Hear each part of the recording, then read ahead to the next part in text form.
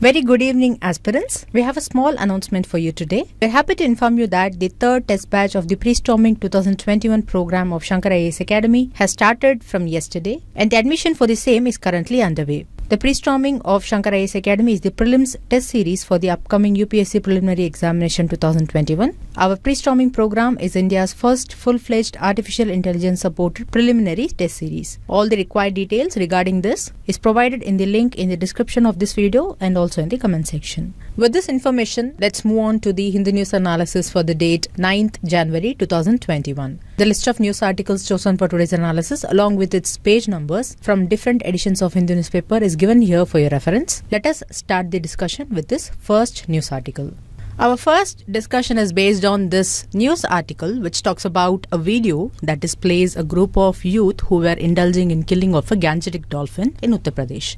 Gangetic dolphin assumes importance in Indian scenario, so let us see about it today. First, know its full name. It is known as the Gangetic river dolphin. It was officially discovered in the year 1801. This species is spotted in the river systems of Nepal, India and Bangladesh, such as the Ganges, Brahmaputra, Meghna river system and Kornafuli, Sangu river system. However, at present, the species is said to be extinct from a major part of its early distribution ranges. And in India, its distribution range covers 7 states, namely Assam, Uttar Pradesh, Madhya Pradesh, Rajasthan, Bihar, Jharkhand and West Bengal. One of its special characteristics is that this Gangetic river dolphin or the Ganges river dolphin can only live in fresh water and they are generally blind. Now, since they are blind, they catch their prey in a unique manner by emitting an ultrasonic sound which reaches the prey. After this, the dolphin registers this image in its mind and subsequently it catches hold of its prey. Now, these Gangetic dolphins are important since it is among the 4 obligate freshwater dolphins found in the world. And they are a reliable indicator of the health of the entire river ecosystem. But as we saw, it is in the verge of extinction.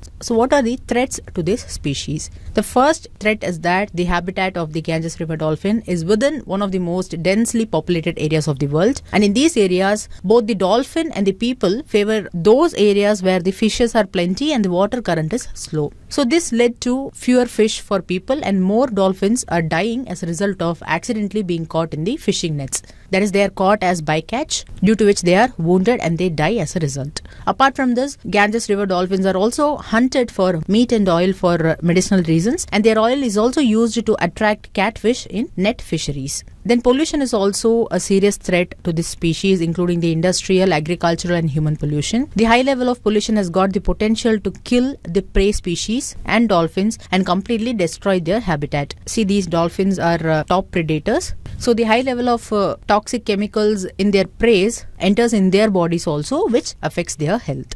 Next threat is that its population is divided into subpopulations. This is due to the construction of more than 50 dams and other irrigation related projects in its habitats. So these dolphins are divided into isolated groups. This makes them susceptible to inbreeding and they are more vulnerable to other threats as they cannot move to new areas. This also leads to less food because dams disturb the migration, breeding cycles and habitat of fish and other prey of dolphins. Apart from these, they also face threats like direct killing, which was reported in today's news. So they are subjected to many threats. Thus, various steps are being taken nationally and internationally to regulate the developmental activities and to increase the population of Ganges river dolphin. Internationally, if you see, it has been listed as endangered in the IUCN Red List. It is also listed under the Appendix 1 of CITES. And they are also listed in Appendix 1 and 2 of CMS, that is the Convention of Migratory Species. And if we discuss on the national front, it is to be noted that in the year 2009, the Gangetic river dolphins were declared as the National Aquatic Animal of India by the Government of India. Additionally, they are also protected under Schedule 1 of Wildlife Protection Act of 1972. So they have been accorded the highest degree of protection against hunting. Now, to ensure its conservation, wildlife sanctuaries that cover important dolphin habitats have been created in the country under the provisions of Wildlife Protection Act to conserve their habitats. And these sanctuaries include the National Chambal Sanctuary, Sarnath Turtle Sanctuary, Vikramshila Ganges Dolphin Sanctuary. Apart from this, Ganges river dolphin is also one of the 16 species that are identified for taking up recovery program of critically endangered species under the centrally sponsored scheme of integrated development of wildlife habitat. Then, to protect these species and its habitats, the Conservation Action Plan for the Gangetic dolphin of 2010 to 20 has been formulated. And we also have a special project named after this, which is the Project Dolphin. This project involves conservation of dolphins and the aquatic habitat through use of modern technology, especially in enumeration and anti-poaching activities. This project engages the fishermen and other river-dependent population or ocean-dependent population in conservation measures, and it also strives to improve the livelihood of local communities. Now, since the Gangetic River dolphin is a national heritage of our country, many measures are being taken by the government for its conservation. So these are some of the points that you should know with respect to Gangetic River dolphin. Now let's move on to the next discussion.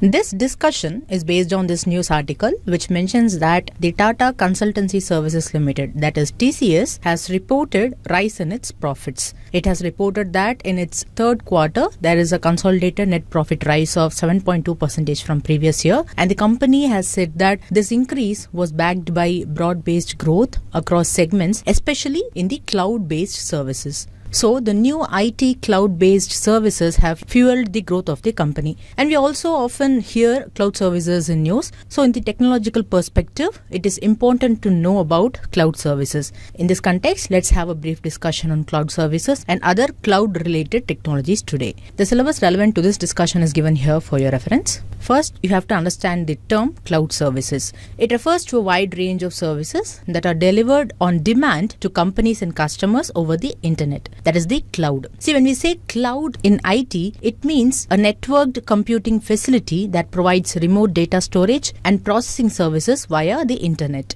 Now, these services are designed to provide easy, affordable access to applications and resources without the need for internal infrastructure or hardware. Actually, from checking email to collaborating on documents, we use cloud services throughout the workday without being aware of it. For example, now you are watching a video on YouTube. Now, though we have uploaded the video is not hosted by us, which means the video location or the drive where the video is not even known to us. This is because the video has been uploaded to YouTube platform, and it is YouTube which saves the video in its drive and it makes it available to the users like you. So YouTube can be called as a cloud service here. Now, these cloud services facilitate the flow of user data from front-end clients such as users' mobiles, tablets, etc. through the internet to the provider's systems, and also the other way back. Here note that users can access cloud services with just a computer, operating system and internet connectivity. Now, to understand this, let us take another example, Google Photos. Now, these Google Photos are stored in Google's servers which are somewhere in a foreign country. But we are accessing it with just a computer that has an operating system and has internet connectivity. Now, these cloud services are fully managed by cloud computing vendors and service providers like Amazon, Microsoft, Google, etc. And these services are made available to customers from the provider's servers, so there is no need for a company to host the applications on its own on the on-premises servers. In simple words, cloud computing is the delivery of computing services, and it includes servers, storage, databases, networking, software, analytics, and intelligence. And these are delivered over the internet, that is the cloud, to offer faster innovation, flexible resources and economies of scale. Now, when we say economies of scale, it means a proportionate saving in the cost that is gained by an increased level of production, which means we typically pay only for cloud services which we use. This helps to lower our operating costs. It helps us to run our infrastructure more efficiently and scale our businesses according to our change in needs. For example, you are watching the daily news analysis of Shankar IAS Academy. Now, all the work files which we do daily, including to create this daily news analysis video, these are stored in Google Drive instead of storing them in our own computers. So this is how they reduce the operating costs and infrastructure and helps us to use the infrastructure more efficiently. So on a whole, what are its benefits? First benefit is the cost. As we just saw, cloud computing eliminates the capital expense of buying hardware and software and setting up and running on-site data centers. The next benefit is the speed. See, most cloud computing services are provided as self-service or on demand. So even vast amounts of computing resources can be provisioned in minutes. That is, with just few mouse clicks, the cloud computing services can be used. So this gives the businesses a lot of flexibility and it takes the pressure off the capacity planning of the companies. Now the next benefit is the global scale. That is the ability to scale elastically. In cloud language, this means delivering the right amount of IT resources at the right time when it is needed and from the right geographical location. Now next benefit is that it enables high productivity. As we saw, on-site data centers require a lot of racking and stacking, such as it requires hardware setup, software patching and other time-consuming IT management chores. But the cloud computing removes the need for all these tasks, so the IT teams can spend their time on achieving more important business goals. So this improves their productivity. Now next benefit is the performance. The biggest cloud computing services run on a worldwide network of secure data centers which are regularly upgraded to the latest generation of fast and efficient computing hardware. This offers several benefits over a single corporate data center, such as it reduces network latency for applications and it provides greater economies of scale, as we saw already. See here, latency is the delay before the transfer of data begins after an instruction is given for its transfer. So cloud services reduces this network latency. Then the next benefit is its reliability. This cloud computing makes data backup, disaster recovery and business continuity easier and less expensive because data can be mirrored at multiple redundant sites on the cloud provider's network. Now from the above discussion, you would have understood that the cloud services offer many services including storage of our data. So here comes the question of security. But in the current world, many cloud providers offer a broad set of policies, technologies and controls that strengthen our security posture overall. So this helps to protect our data, apps and infrastructure from potential threats. But the security aspect is still evolving, we can say. It is not foolproof. Now this is what technically you need to know about cloud services. Now let us understand this on a whole using one example. As we said before, our work files are stored in Google Drive and the news analysis video of Shankar IAS Academy will be shared on YouTube channel. But instead of this, if we plan to host video on our own platform and share the work files in our own hard disks, then for that firstly we have to set up many hard disks to store the daily data, and then second, there will be a problem of collaborative working because during the lockdowns we continued the news analysis videos. This happened even though our workforce, that is the Hindi news analysis team, was staying in different states. It was possible for us to upload the videos because of the cloud sharing of files. Now this would not have been possible if we did not use the cloud services. And then finally, to host the video on our own website, we also need online data storage tools and a website that will always uptime potential, that is, which will be in operation. So this all needs lots of resources and it reduces the work efficiency. But by just using the cloud services, we have reduced the upfront capital cost and also the operational expenses. So suddenly, if we want to increase our cloud storage,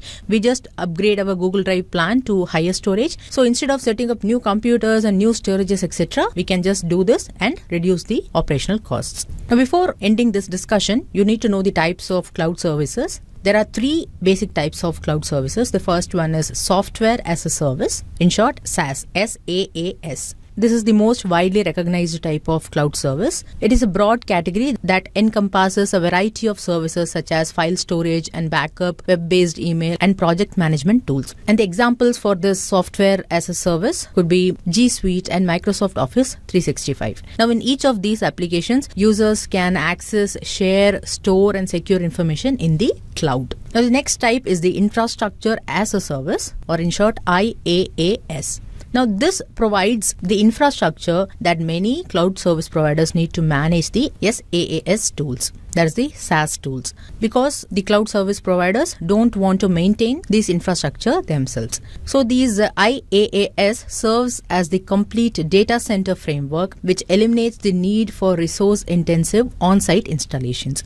Now examples for this includes the Amazon Web Services, then Microsoft Azure. These providers maintain all storage servers and networking hardware, and they may also offer load balancing, application firewalls and more. These are technical terms, just know that they offer these services. So you just understand that many well-known SaaS providers run on IaaS platforms. Now the next type of cloud service is the platform as a service, in short PaaS. It serves as a web-based environment where developers can build cloud apps. So the PaaS or PaaS provides a database, operating system and programming language that organizations can use to develop cloud-based software. And they can do this without having to maintain the underlying elements. An example for this is Microsoft Azure. So these are some of the points that you should know with respect to cloud services or cloud-based services and its types and benefits. Now let's move on to the next discussion. Our next discussion is based on this news article which talks about an application of cloud services which we discussed in the last discussion.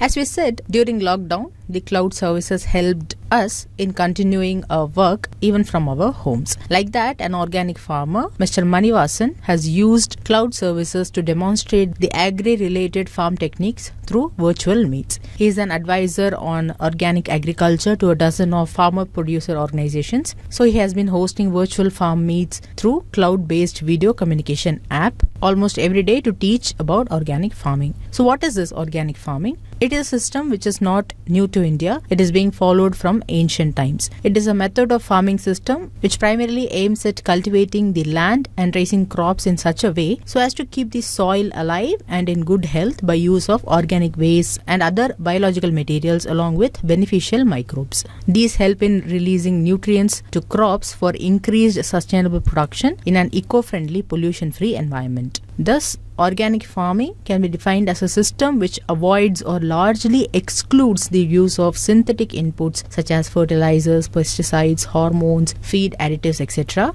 And it is a system which relies upon crop rotations, crop residues, animal manures and biological system of nutrient mobilization and plant protection to the maximum extent feasible. So what's the need of organic farming when we have successful methods like green revolution? See, with the increase in population, our compulsion would be not only to stabilize agricultural production, but also to increase it further in a sustainable manner. In this regard, scientists have realized that the green revolution with high input use has reached a level and now it is sustained with diminishing return or falling dividends. Thus, a natural balance needs to be maintained at all costs for existence of life and property. So there was a need for an obvious choice that would be more relevant in the present era. Because the agrochemicals that are used in green revolution, these are produced from fossil fuels and they are not renewable. And they are also diminishing in availability. It is also expected to cost heavily on our foreign exchange in the future. And thus, an alternative choice was needed, which is the organic farming. Let us see some of the key characteristics of organic farming. It enables protecting the long-term fertility of soils by maintaining the organic matter levels and by encouraging soil biological activity and by careful mechanical intervention.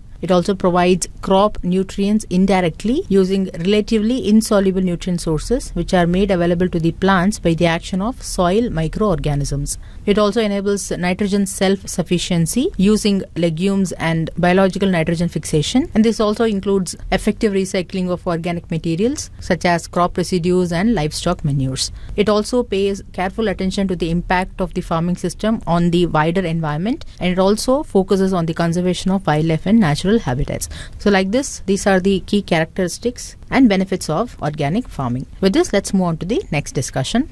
Our next discussion is based on this news article which talks about the decision of Supreme Court to examine a petition which has raised the question of forced confessions or mandatory confessions in the Kerala-based Malankara Orthodox Syrian Church and the alleged abuse of such confessions. So in this context, let us have an understanding of this issue. We will also see some other similar religious issues where the court had intervened previously. The syllabus relevant to this discussion is given here for your reference. First, let us see the current issue with respect to forced confession. Before that, what is confession? See, confession is a concept used in Judeo-Christian tradition. It is the acknowledgement of sinfulness in public or private, and it is regarded as necessary to obtain divine forgiveness. Now, the need for confession is frequently stressed in the Holy Book of Christians, that is, Bible. It's told that confessing one's sins is one of the sacraments, that is, the ritual of the church. But can a believer in the religion or a believer in this tradition or the one who follows it be compelled to do it? This is where the current issue lies. Now, the plea which has been filed in the Supreme Court is regarding the compulsion to do confessions. Now, this plea referred to the 1934 Constitution of Malankara Church of Kerala. As per this, a person, in order to remain a member of the church, is mandatorily required to make a confession once a year. And the names of those who do the confessions are recorded in a confessions register, and the maintenance of this register is mandatory. So in this regard, it is also to be remembered that in 2017, Supreme Court gave a verdict which upheld this 1934 Constitution of Malankara Church, and it gave Orthodox group the control over some 1,000 parishes and churches in Kerala. Now, the petitioners in their plea claimed that such confessions by women are subsequently used to sexually exploit them.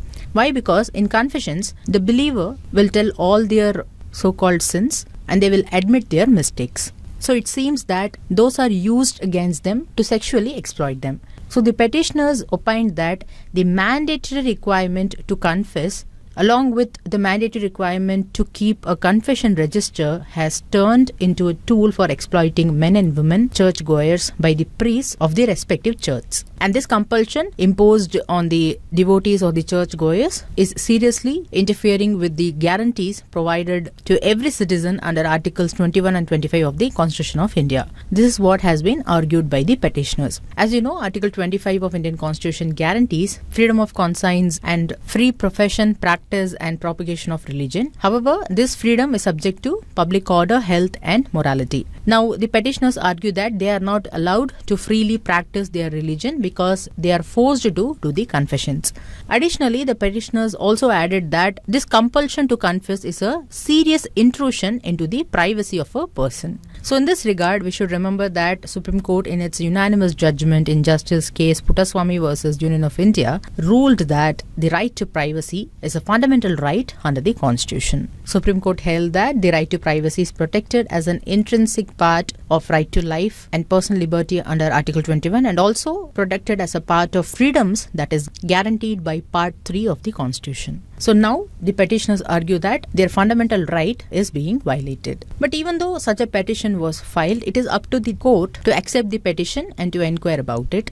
So in this current issue, the court asked the senior advocate who was appearing for the petitioners that why the court should intervene in a purely religious issue like this. And for replying this question, the advocate reminded the court about the court's previous interventions in questions that concern personal laws and customs of communities like Bohra Muslims and Parsis. So this is where you need to know that where the court had already intervened in some of the religious issues. One of such intervention happened in 2015 when a writ petition was filed in Supreme Court that called for the ban over the practice of female genital mutilation. This is also known as Khatna or female circumcision or Khafd. This was performed by the Dawoodi Bohra community in India. And this practice is generally performed when a girl is 7 years old. It involves the total removal or partial removal of the clitoral hood of the girl child. Now, this Dawoodi Bohra community believes that male and female circumcision is required as acts of religious purity. But this was challenged in the Supreme Court. But however, Supreme Court directed the matter to a larger constitutional bench, which is yet to hear the matter.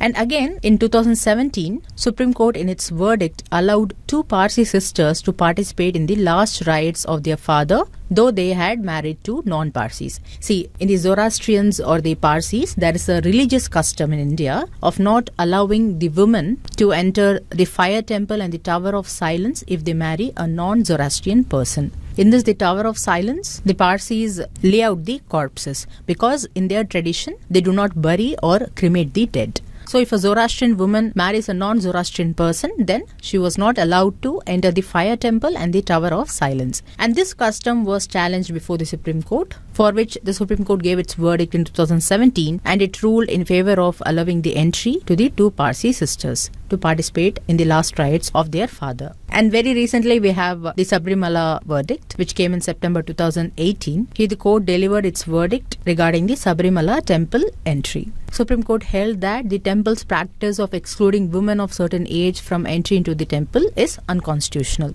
It also held that the practice violated the fundamental right to freedom of religion of female worshippers under Article 25 Clause 1 of Indian Constitution. In this regard, it also struck down Rule 3B of Kerala Hindu Places of Public Worship Act as unconstitutional because this rule allowed for Hindu denominations to exclude women from public places of worship if the exclusion was based on custom. So in this manner, Supreme Court has intervened in many instances. So now let us wait and watch whether Supreme Court declares that mandatory confession is violation of right to privacy, liberty and dignity of the churchgoers or not. So these are some of the information that you should know with respect to this news article. Now let's move on to the next discussion. Our next discussion is based on this news article, which states that the Kerala state government has planned to develop a flood forecasting and early warning system, which will be integrated with real-time reservoir operations for the Periyar Basin. The Kerala state government has also planned to come up with a real-time decision support system for flood and drought management in Bharatapuzha Basin this year. And these initiatives are part of the government's plan to develop a full-fledged inflow forecasting and flood early warning systems for all river basins in the state under the National Hydrology Project. So what is this National Hydrology Project? This project was started in the year 2016 as a central sector scheme. That is, 100% grant was given to the implementing agencies. Now, this project aims to improve the reliability and accuracy of hydrology and groundwater data throughout India, and it aims to improve the access to this information. The program also aims for water management through scientific data collection, through dissemination of information on water availability in all blocks of the country, and also by establishing a National Water Information Center. Additionally, the project aims to establish an effective and sound hydrological database and hydrological information system. So, this project is intended for setting up of a system for timely and reliable water resources data acquisition, data storage, collation and management. Thus, it will help in gathering the hydrometeorological data, which will be stored and analyzed on a real-time basis, and it can be seamlessly accessed by any user at the state level, district level or village level. And this project aims to cover the entire country. It will also provide tools or systems for the informed decision making through the decision support systems. Now, this decision support system is for water resource assessment, flood management, reservoir operations, drought management, etc. Thus, NHP also seeks to build the capacity of the state and central sector organizations in water resources management through the use of information systems and through the adoption of state-of-the-art technologies like remote sensing. So, these are the components of NHP, which includes in situ hydromet monitoring system and hydromet data acquisition system, then setting up of NWIC, then water resources operation and management system, and then water resources institutions and capacity building. Now, these components will help the policymakers to have data beforehand. It will also help flood forecasting in advance, and with the help of the informations provided by this NHP, flood prone areas can be mapped well in advance. So these are some of the information that you should know with respect to National Hydrology Project. Now let's move on to the next discussion. Now, this next news article mentions that a former DGP of Maharashtra has been appointed as the new Chief of Central Industrial Security Force, that is CISF. We don't often get chance to discuss about the security forces. So today let us take this opportunity to know some facts about CISF. First, know that it is an armed force of the Union that is established under an Act of Parliament, which is the Central Industrial Security Force Act of 1968. And if you see in the year 1969, the strength of the force established with the help of merely 3,000 personnel, and now it has increased to more than 1,40,000 personnel. Now, in its present form, it was established in 1983, and know that it is a central armed police force in India. It is governed by the Union Ministry of Home Affairs, and it is headquartered at New Delhi. And the CISF is headed by an Indian Police Service officer with the rank of Director General, and it has 12 reserve battalions. And according to its mandate, CISF provides security to the premises staff along with the security of property and also establishments. Thus, CISF is providing security to the strategic establishments, which includes the Department of Space, the Department of Atomic Energy, airports, the Delhi Metro, then the ports and the historical monuments and the basic areas of Indian economy such as petroleum and natural gas, electricity, coal, steel and mining. In all these places, CISF provides security not only to the staff but also to the property and its establishments. Apart from this, CISF is also providing protection to some private sector units and important government buildings in Delhi. And presently know that CISF is also providing security to the protected persons who are classified as Z+, Z, X and Y. As you know, government provides different levels of security under different categories, which ranges from Z+ to X, that is Z+, Z, Y+, Y and X. And depending on the level of threat, the security is provided in these categories. And the threat assessment is done by the Central Security Agency. So the persons who are classified as Z+, Z, X and Y, they are also protected by CISF personnel. And also know that CISF is the only force with a customized and dedicated fire wing, and the recruitment to CISF is done by UPSC. So these are some of the important facts that you should know with respect to the Central Industrial Security Force. Now let's move on to the next discussion.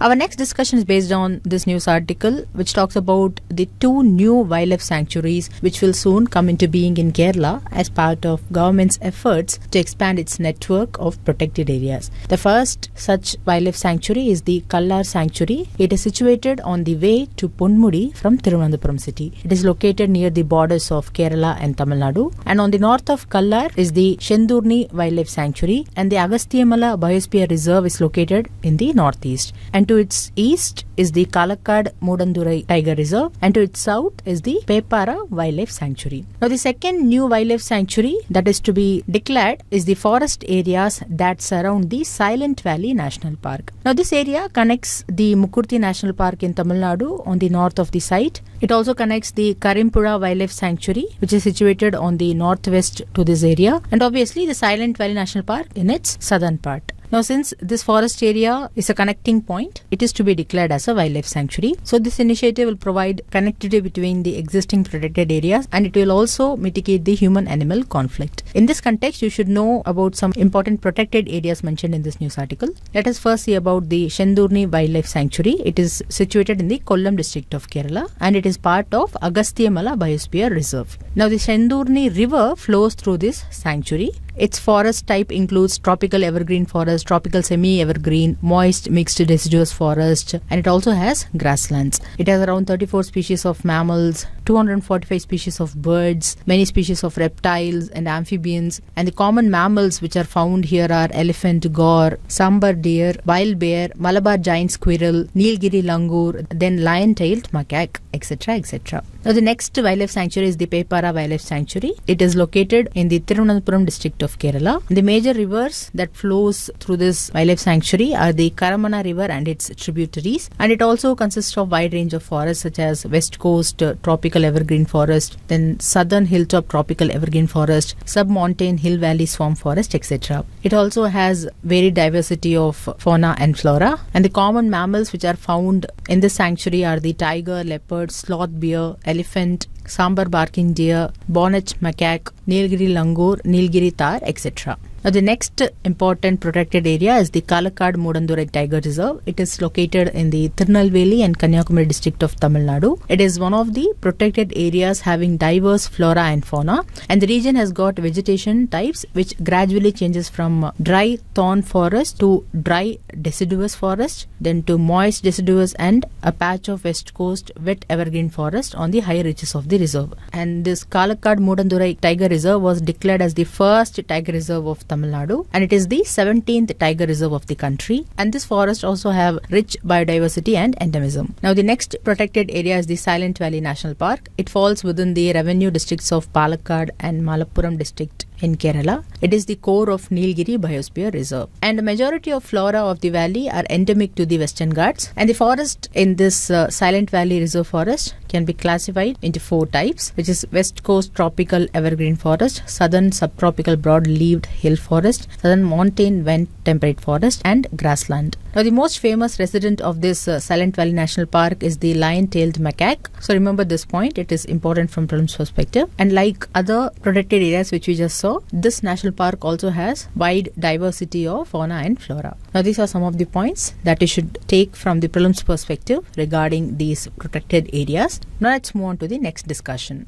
Now we have come to the last session, the practice questions discussion session. This first question is a description based prelims question. This national park is located in the northwest corner of Tamil Nadu bordering Kerala in the Western Ghats. It was declared as a wildlife sanctuary and later a national park, mainly for the protection of the endangered Nilgiri tar. In this regard, the park was previously known as Nilgiri Tar National Park. It is perhaps the only area of the Nilgiris that has not been badly affected by conversion to exotic monoculture plantations. The above passage refers to which of the following national parks? And the correct answer is option B, Mukurthi National Park. In the discussion, we did not discuss Mukurthi National Park, so you can take note of the points given in this question regarding Mukurthi National Park. Now, this next question is a previous year question that was asked in 2014, and it is about the decline in the population of Ganges River dolphins. The question is, other than poaching, what are the possible reasons for the decline in the population of Ganges River dolphins? First is construction of dams and barrages on rivers. This is correct. Second is increase in the population of crocodiles in the rivers. This is incorrect because the crocodile population has nothing to do with the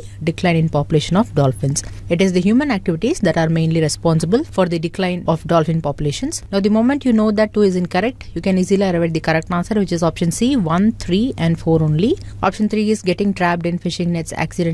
Option 4 is using of synthetic fertilizers and other agricultural chemicals in crop fields in the vicinity of rivers. Now, all these points were discussed during the discussion. Now, this is a practice question on Gangetic river dolphins. First statement is, they are spotted in Ganges, Brahmaputra, Meghna and Kornafuli Songu river systems of Nepal, India and Bangladesh. This statement is correct. Second statement is, they are blind and catch their prey using ultrasonic sound. This statement is also correct. Third statement is, they are a reliable indicator of the health of the entire river ecosystem. This statement is also correct. And here the question also asks for the correct statements. The correct answer is option D, 1, 2 and 3, and we have discussed all these points during the discussion.